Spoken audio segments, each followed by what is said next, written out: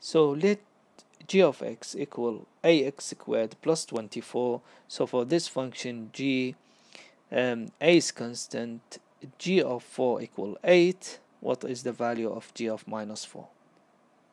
Now let's start what we're given in our question in order to find the constant a. So we start with g of 4 equal 8.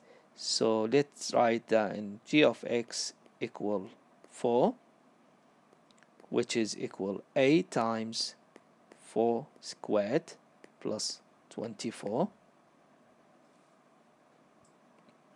So we just substitute x equal 4 here.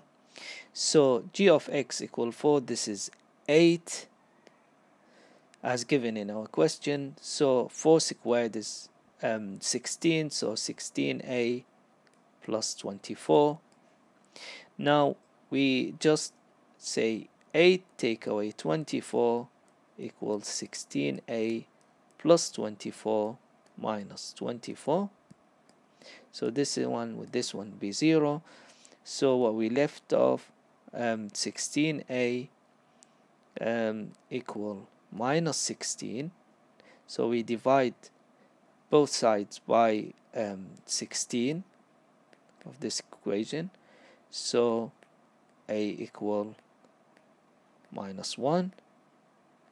So we can write the g of x as minus x squared plus 24 as the value of the constant a equal minus 1. Now back to our question, what is g of minus 4? So let's say g of x equal minus 4.